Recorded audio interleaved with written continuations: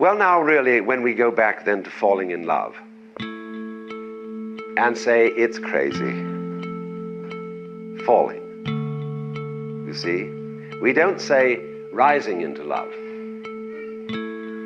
There is in it the idea of the fall. And it goes back, as a matter of fact, to extremely fundamental things.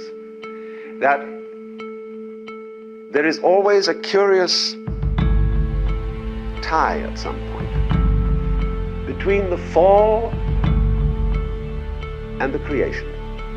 Who the hell are you? Does this mean anything to you? Where did you get this? In what mad world would I trust someone like you? Taking this ghastly risk is the condition of there being life. Unbelievable. I didn't break you out of jail to eat slop. I knew this was a terrible idea. You see, for all, the life is an act of faith and an act of gamble. The moment you take a journey, what an act of faith. The moment you enter into any kind of relationship, what an act of faith. And what do I have? You're hot, Cupcake. See, you've given yourself up.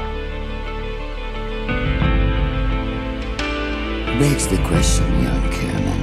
What are you shooting for?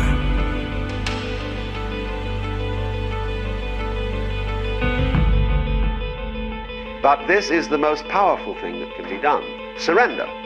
See, and love is an act of surrender to another person. Total abandonment.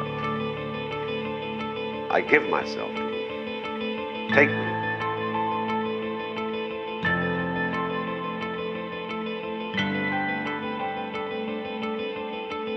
It's been real, Cupcake.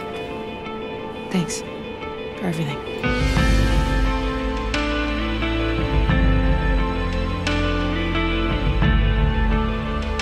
So, that's quite mad, because you see, it's letting things get out of control. All sensible people keep things in control. Watch it, watch it, watch it.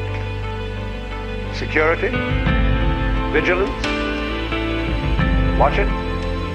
So, the course of wisdom, what is really sensible is to let go, is to commit oneself, to give oneself up, and that's quite mad.